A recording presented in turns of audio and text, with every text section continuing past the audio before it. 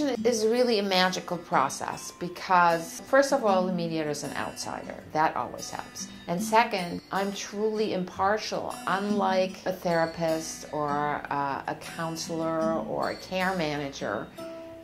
They usually consider the elder as their client, so it can really help to have somebody who is neutral and tries to understand where everybody is coming from without any judgment.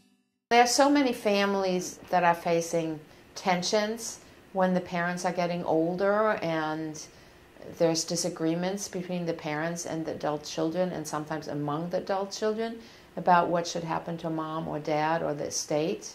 The people who come to me usually are at that point where they think anything they suggest the other party's not going to want.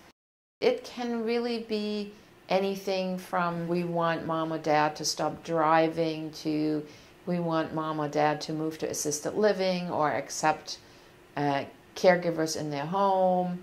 It could also be about whether or not to sell the family home or keep it in the family, and if so, who should get it, or the family business. Elder mediation can also involve other parties. I've had a case where a home care agency contacted me because they often get stuck in the middle between what the elder wants and what the adult child who pays the bills wants. But it could also be in senior communities if there's tensions among the residents. I could help better than somebody who's on staff there because people don't really want to air their dirty laundry in front of somebody with whom they have ongoing relationships.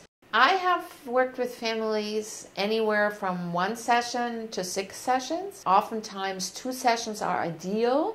My mediation sessions usually take 3 to 4 hours. I think a whole day of highly emotional conversations is just too exhausting to make reasonable decisions at the end. In the first part of the joint session, each party talks to me and tells me where they're coming from and what they're hoping to achieve.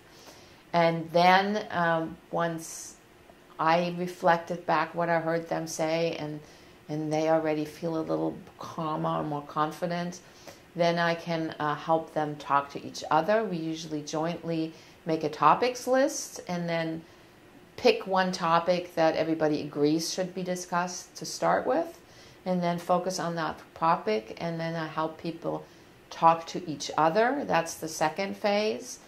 And then once they've really heard and understood where each of them is coming from on that particular topic, then we can start brainstorming possible solutions. But only then. It makes no sense to discuss possible solutions at the beginning when people haven't really heard and understood why each person wants whatever it is that they want. I create an atmosphere where people feel safe to show their emotions, but also are able to show their emotions in a way that's safe to the other parties. So no yelling or name calling or anything like that.